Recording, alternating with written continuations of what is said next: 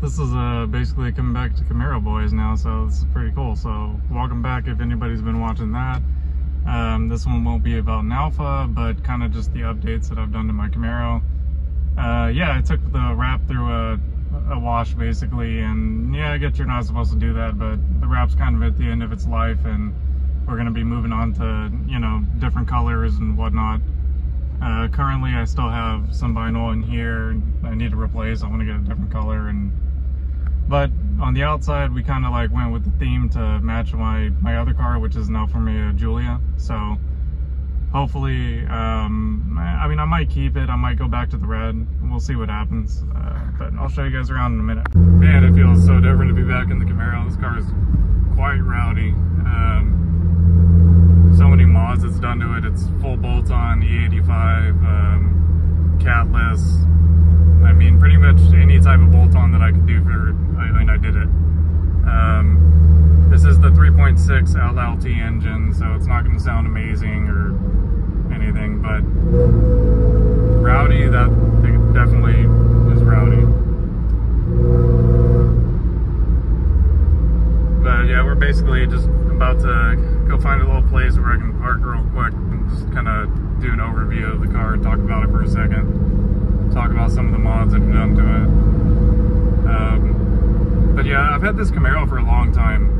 It's basically got a 6th generation, which is like 2016 and up front end, a 2014 and up OEM rear end, and it's a 2011 on its 2nd engine. First engine was supercharged. It was making quite a bit of power, but yeah, it didn't last too long.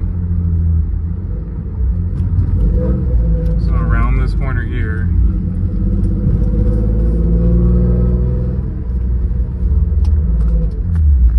get it back into a drivable.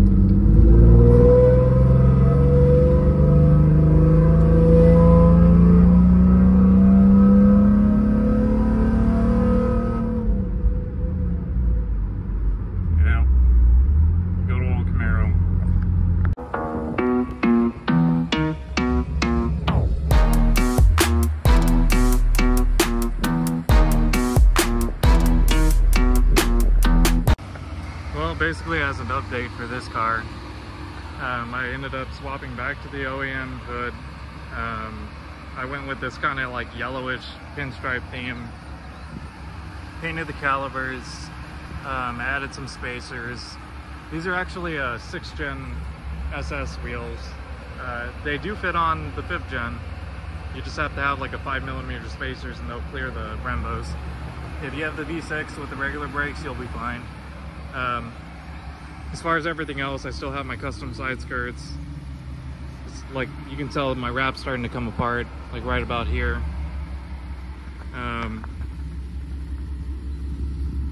Still have the 6th gen Z01 wing, or Z01 1LE wing.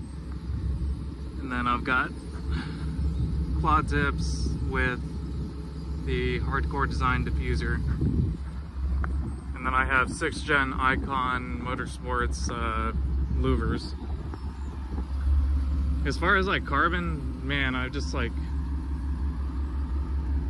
got this from, what was it, Carbon Cartel or Carbon Plug, one of those.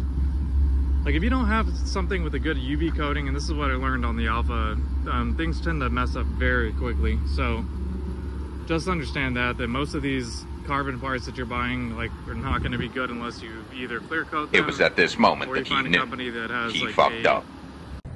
This is why you don't take your nice stuff through a car wash. Look at that versus look at that. Took that entire little piece off right there.